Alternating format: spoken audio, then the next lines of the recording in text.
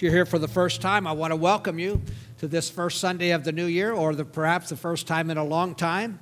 And we are starting by intent a new sermon series starting today in the book of Acts. We'll be looking through Acts chapter 1 through chapter 10 or so, these next 8 weeks together. And to kind of add to that, what I call layered learning, is that we're going to have a midweek group on Wednesday nights. And perhaps you want to participate, so let us know if you're coming, particularly if you need childcare. But it's co-ed, men and women, gathering Wednesday night. And we're using the mini-series, AD, that came out after Easter last year as just to give us a context for the book of Acts. Yes, it is a movie and done by Hollywood producers, but it has some value for us. And so you're invited to come to that. And the viewing of the movie starts at 6:30, and then at 7:30, those of you maybe have watched it and don't want to watch it again, then we'll break into our time of discussion. And so we're just going to be talking about what I'm saying here on Sunday morning. Then we'll get a second dose of it on Wednesday night. And I think that will be what we call layered learning, and you are welcome to attend. The other thing I want to say is look through the worship folder. There's all the announcements that are coming. And some great things happened in the last few weeks. One is that right before Christmas, our board, the diaconate, decided to open our fellowship hall to be a winter sanctuary for homeless people. And so tomorrow night is our night. And so from Loaves and Fishes, over 100 people, and if it's going to be raining, so we will have a full house tomorrow evening, and our job is to fulfill and to feed the folks. And so there's been a menu available. I was told 38 people volunteered, and we said we only needed 12. How about that? Hallelujah. And then, so that's happening tomorrow night. So hopefully you who signed up will come and show up for the responsibilities that you made. Then Tuesday morning, we're serving a light breakfast, and then they are back on the bus back to Loaves and Fishes at 6 a.m. And so there's a group of you, a smaller group, who have decided to come Tuesday morning. But here's another great thing. We didn't know who would volunteer, and here we got way over 12, and hallelujah for that. Then on Christmas Eve, actually it was the day of Christmas Eve, I thought, you know what? We usually take an offering on Christmas Eve. Why not just say the offering's going to go to Winter Sanctuary to feed this 108 people coming? And so you know what you gave Christmas Eve? Over $600. Wow. Wow. So that will definitely take care of the food tomorrow night and breakfast, no problem. And probably I'm going to call her and say, let's see if we can schedule another one maybe in February and March, depending on the weather. I mean, I think the support is here for us to do that, and we know there's a need as well. So I want to thank you for your support in all those different ways for Winter Sanctuary. So if you'll come with me now to the message for today, we are in Acts chapters 1 and 2. I'm not going to read it for you, but bring up those texts that are important to us under the topic of power to the people. And I want to begin with all kinds of power. Wind power, solar power. How many of you have been approached by someone who wants to sell you a solar system for your home? It's very popular. Hydropower, then there's rocket or engine power that powers our cars and other things. And of course, horsepower, and people power. It was a long time ago, and Karen, you found this slide of someone who got their foot trapped in the subway, and so everybody got out and pushed the car, and the person's leg got out just fine, and that's the power of the people. So we need power to overcome obstacles, to go faster, to generate electricity, to launch rockets, to pull loads, to defeat our enemies. We need power.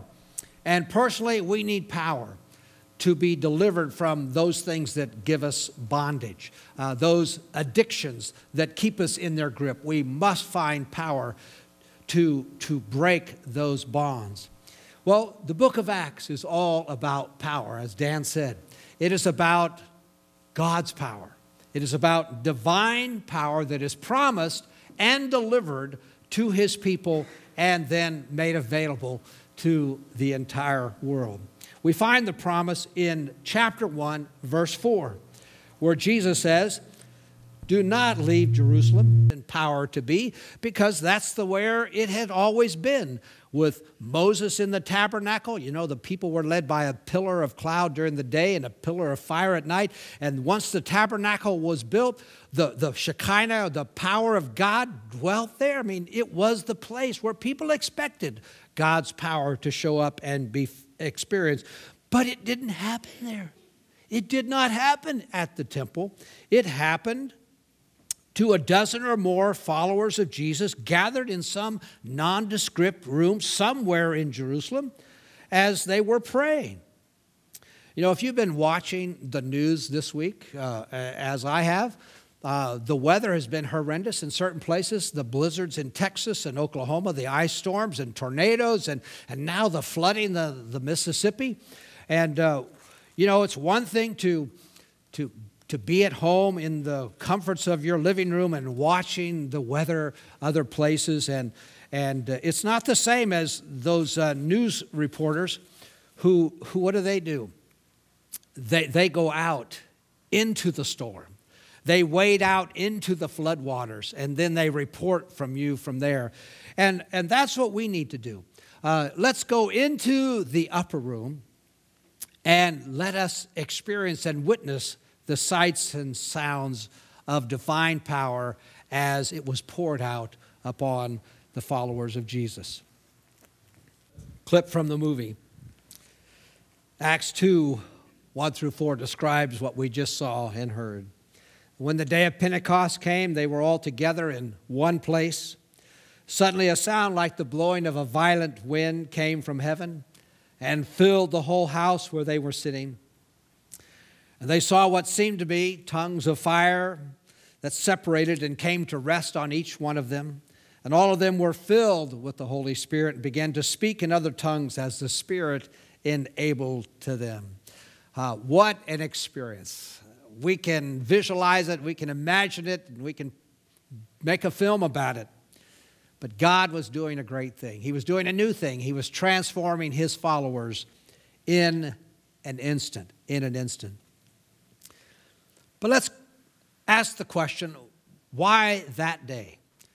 It says it was when the day of Pentecost came that all of this took place. What was Pentecost? It was, Penta means 5 or 50. It's 50 days after Passover. It was an agricultural festival where the farmers had taken their first cutting and then were, as part of the festival, brought it to Jerusalem to give God thanks. Thank you for the harvest. Here is our first cutting, and we're so excited for it. And we pray now, God, that the harvest would continue and be as abundant as ever. So that was one of the reasons that was happening here on the day of Pentecost, is that a great harvest was just beginning. But Pentecost also marked the time when Moses received the 10 Commandments. Passover was when the Israelites, led by Moses, came out of Egypt, out of their 400 years of bondage. And they passed through the Red Sea. Remember, the Egyptians were chasing them.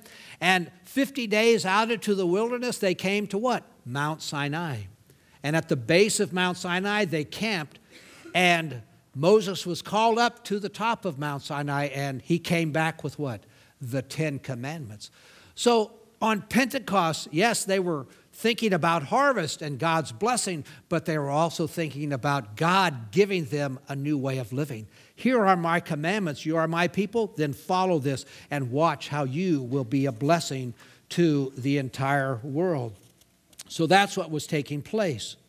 That God had given them a new way of life, and they must now carry out his purposes. And the Holy Spirit was God's power and presence for the followers of Jesus to carry out the new way of life that Jesus himself had given to them. A life not based upon law, although He said he's going to use the law, but it's now a life of grace and truth.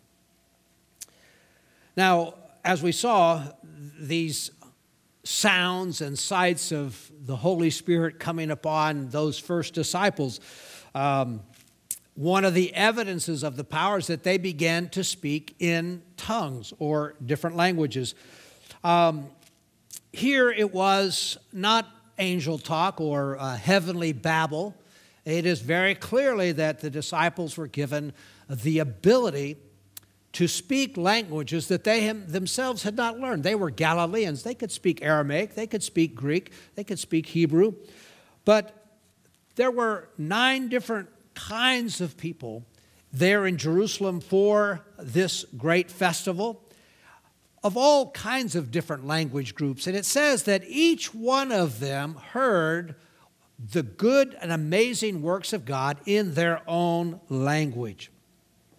And this is highly significant because it shows us that God's intent and purpose in renewing his disciples, the people of Jesus, was that they were then to share the good news to the rest of the world and introduce them to the power that they were just experiencing. You know, we live in a very rapidly changing culture. I heard just recently that even the news media, with their full-time staffs, cannot keep up with our culture because things change so quickly. And we find it, if maybe you're not like me, but I find it difficult just to keep up. In fact, I spent 1 hour watching on New Year's Eve Dick Clark's Rockin' Eve, just 1 hour. And I only recognized one artist and none of the songs. And yet all these young people were out there and they knew every song by memory doing it. And I said, well, that's not me. And I said, well, how do you communicate to this culture that, you know, that there exists this separation between the generations and that we all experience it? And I believe that we struggle. How is it that we can tell the people, even in our oikos, even in the circles that we know and who know us, how is it that we know what to say and how to say it when we talk about God and when we talk about Christ? But here's a hopeful reality in this event, that on the day of Pentecost, God is renewing his followers with fresh energy, and this fresh energy is first of all going to affect their ability to communicate with their culture. Renewed people use words and languages in new ways. This gives me hope. Folks, I would not be in the pulpit today if I could not sit in my office before the scripture and say, Lord, you know what it meant then. And you know what it means for us today. You know who's coming every Sunday. And you know what they need to hear from me. And you know how it needs to be spoken. That gives me great confidence. That gives me great hope that the Spirit of God can help us connect and communicate to our culture. You see, our culture, though it is a mystery to us, it is not a mystery to God. He knows exactly what makes our culture tick. There is no generation gap with God. He knows every generation. He knows exactly how they should be told about Jesus and his work on the cross for them. And so let us celebrate that the power and the presence of the Holy Spirit as his gift to us even today. It is a gift of communication, that we can communicate clearly and boldly and effectively as to who Jesus is and what he is about and how his followers are to live. That is great hope. Now, moving to number 3, let's think about something that has surprised us lately.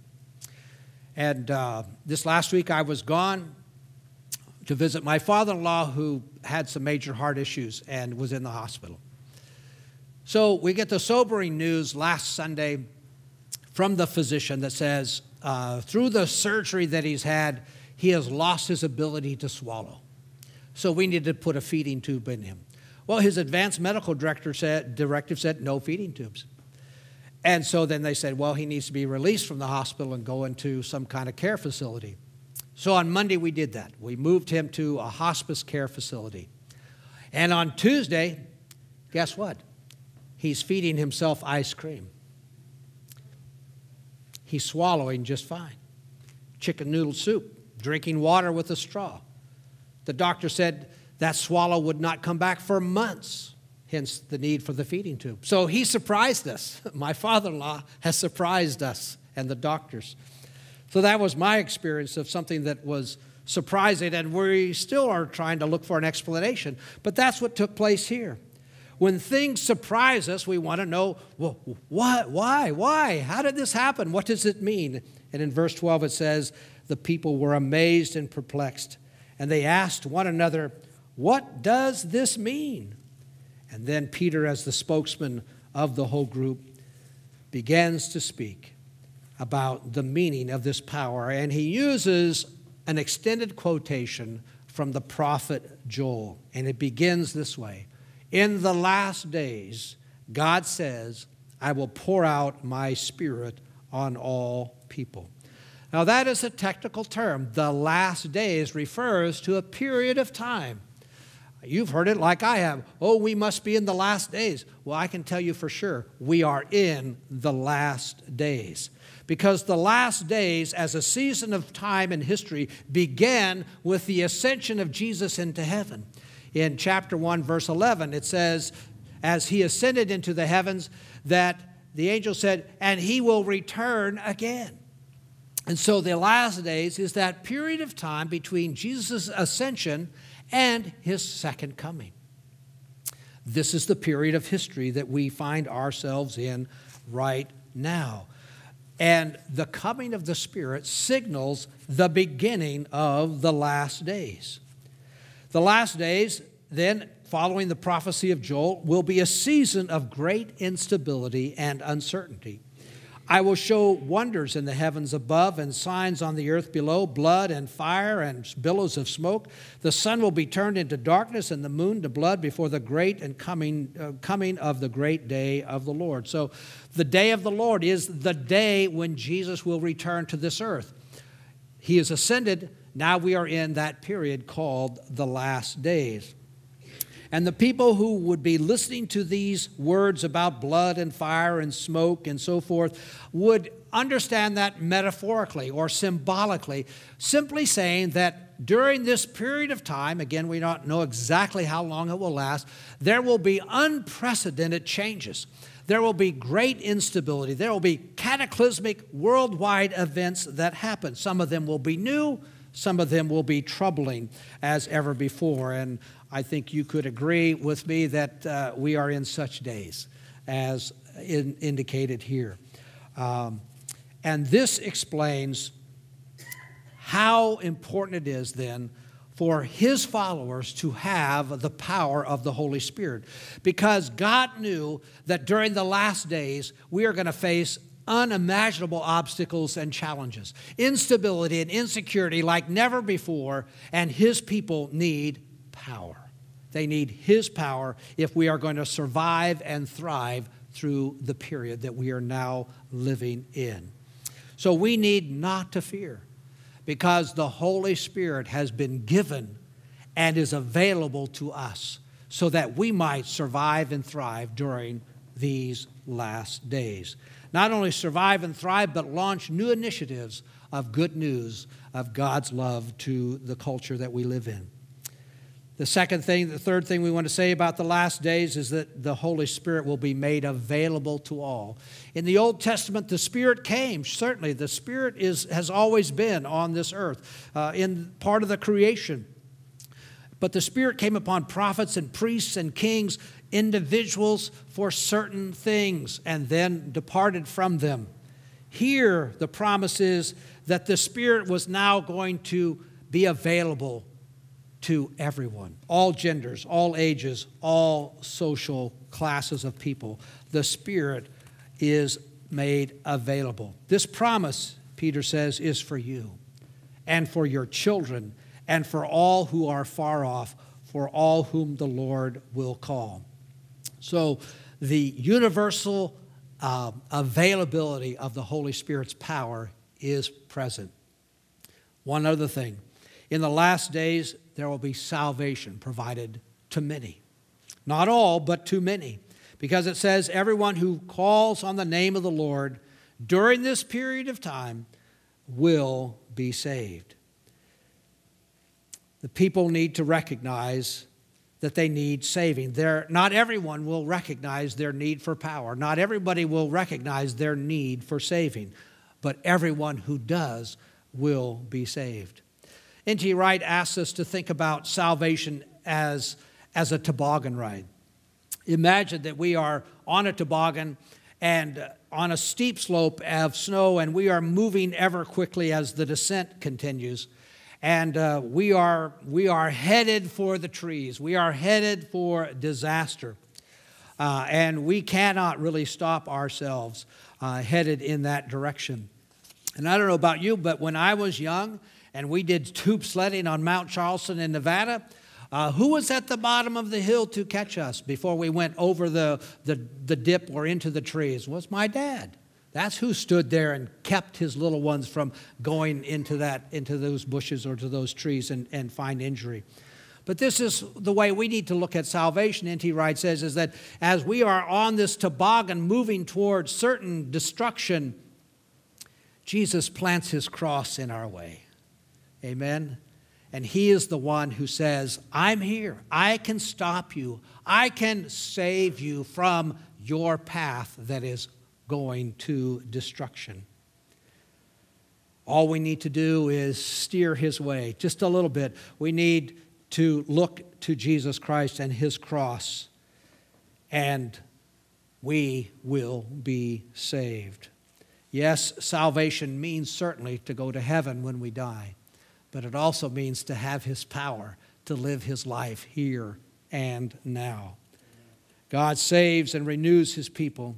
He gives us the Holy Spirit in these most difficult times so that we can be his witnesses. And what are we to witness? We are to witness as to who Jesus is. He is the true King of this earth. And he will give us the Holy Spirit so we can communicate that truth wherever we happen to be. So there's now a response to power. And the last point, there's a response to power.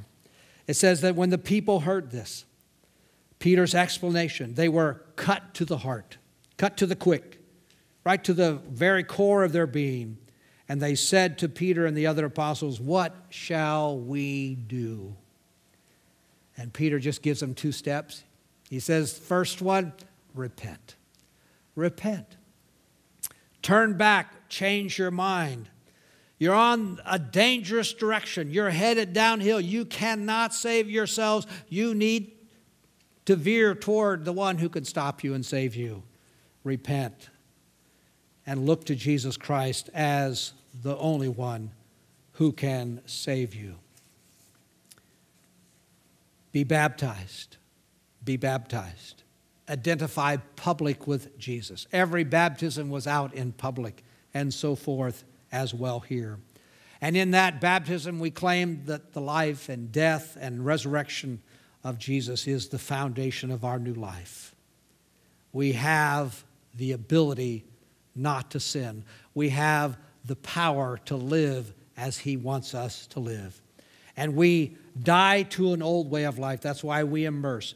We die, it's a symbol. We die to an old way of life. We are raised up to live a new life with Jesus Christ. We leave behind the old life of slavery. And we are filled with the power to live as God intended us to live. And the good news is that those who accepted his message were baptized and were about 3,000 added to their number that day. Now that's a harvest. And that's the first fruits. That's Pentecost, the first cutting, 3,000. Hallelujah. That means the time of harvest continues even to this very day. So I just ask you, you want to sign up for that? It's the first of the new year. You make resolutions for everything else. Why not make that resolution? Why not say, hey, I want to make sure I'm part of God's harvest today? You have that connection card in front of you in your worship folder. It says on the back, my decision today is that I'm renewing my commitment to Christ, or I'm committing to Christ for the first time. Be part of that harvest. It started back then in the day of Pentecost. The power is here. We're in the last days. We're not alone. We can live as God wants us to live right here and right now. So use your card and make your decision today. Lord, we thank you again for this time as we begin this study of the book of Acts with the power of the Holy Spirit. And yes, it was dramatic and all of that, and yet your Spirit comes too as a still small voice sometimes. And so, Lord, minister to each person here today. Have them look upon their own life and to see where it is they need your power and what challenges are before us as individual Christians and as a church. We are not left alone. We will not be orphaned. You have given us your Holy Spirit because in these times we know we need him. And so hear the prayers of your people now as we think and meditate and make this new commitment for this new year. In Jesus' name, amen.